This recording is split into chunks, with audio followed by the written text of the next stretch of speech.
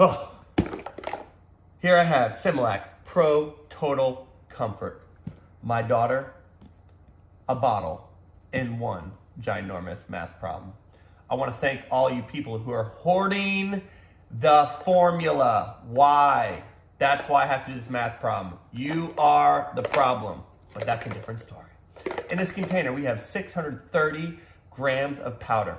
I need 8.4 grams for every 2 fluid ounces of water if I'm gonna feed my daughter. We feed my daughter 1 bottle of this a day with 6 fluid ounces of water. How long will my Similac last before I have to go back out into the crazy world?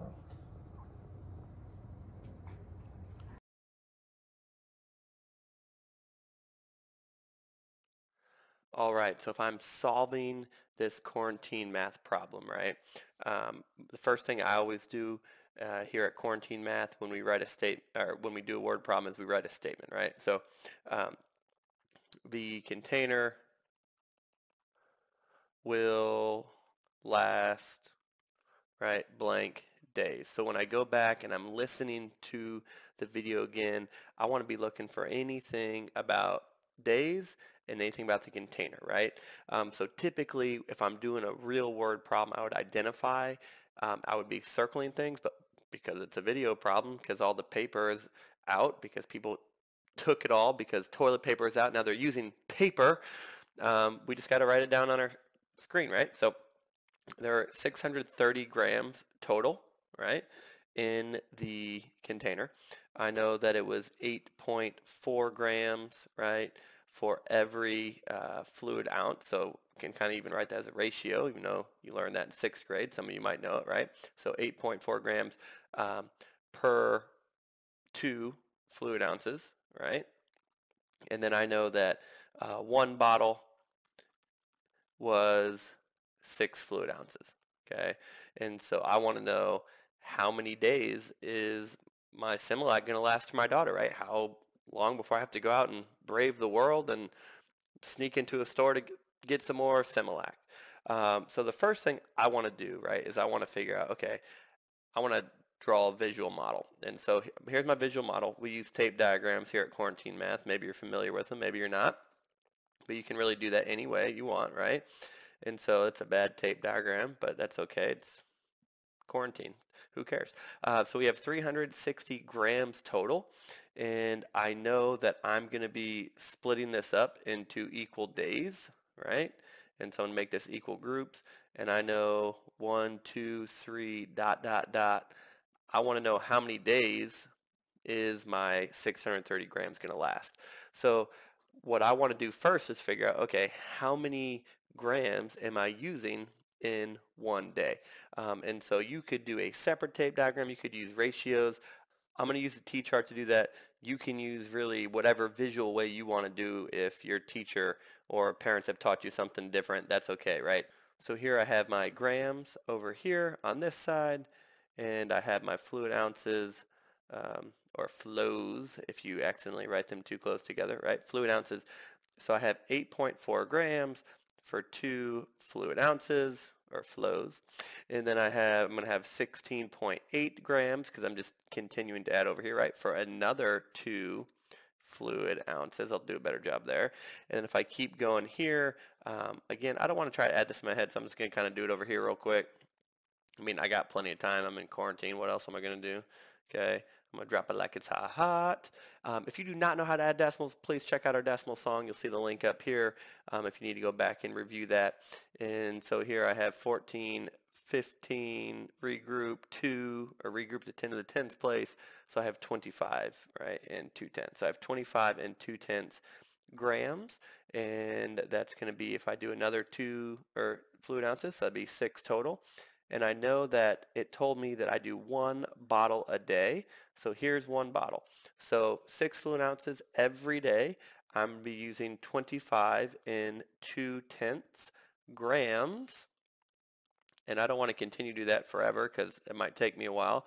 And so I have my tape diagram set up here. Let me get rid of my math All right, there we go. So now I have my tape diagram set up.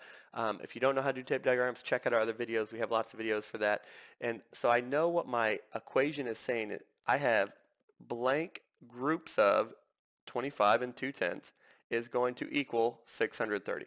So I'm trying to figure out how many days of 25 and 2/10 can I make or out of 630 grams, right? So this is really a multiplication equation by looking for my missing factor, which means I'm going to use my fact family knowledge to rewrite this as 630 divided by 25 and 2/10 equals blank days.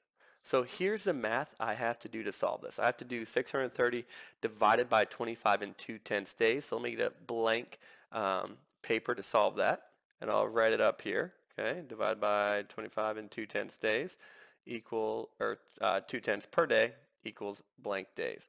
And what I like to do, just to double check this, I like to write a blank division equation and label it so I can make sure it makes sense. So I have 630 grams, and I'm putting 25.2 grams in each day for each day.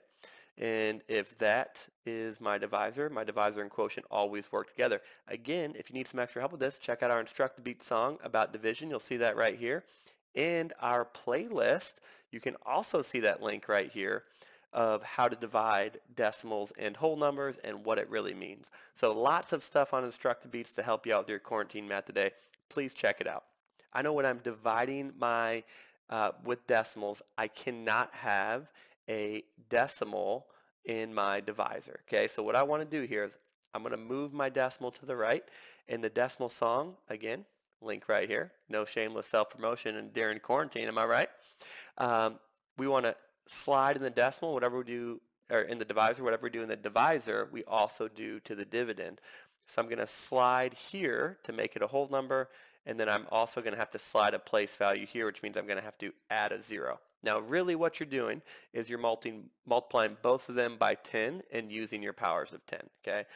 The slide is just a shortcut, but in quarantine math, you literally have nothing to do all day other than math, so you might as well learn why it really works, right? You're multiplying both numbers by 10, therefore keeping your expression the same ratio between the dividend and the divisor.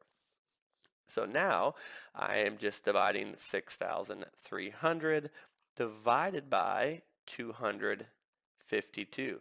So this is no longer a 5th grade math problem, right? Because we're dividing by a 3-digit divisor, but that's okay because this is the challenge quarantine math for 5th graders.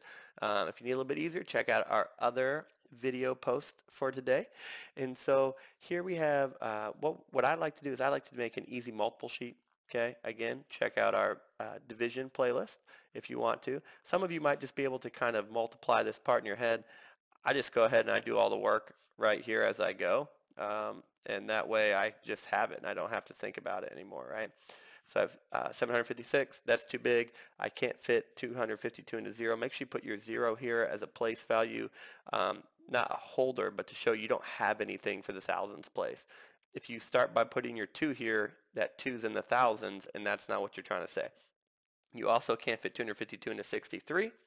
You can fit 252 into 630 twice. And our steps for multiplying here at Quarantine Math, how many groups multiply, subtract, bring down? Again, shameless self-promotion. Check out our standard algorithm division song here. And when I multiplied that, I got 504. And so I'm going to use my subtraction. There's also a video on that, am I right? And I have 126, and then I need to bring down my 0.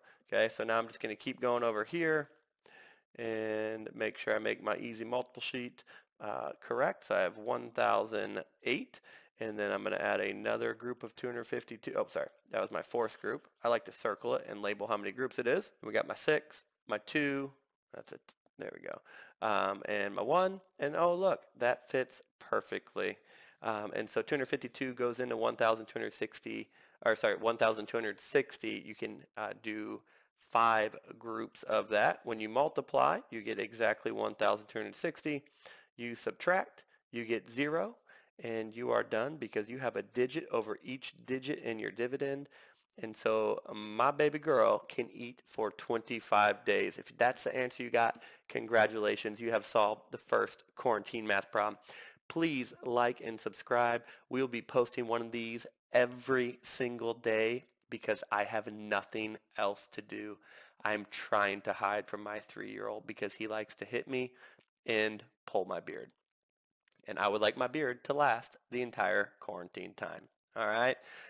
This has been day 1 of Quarantine Math on March 16th, 2020. Stay safe, do math, I'm out.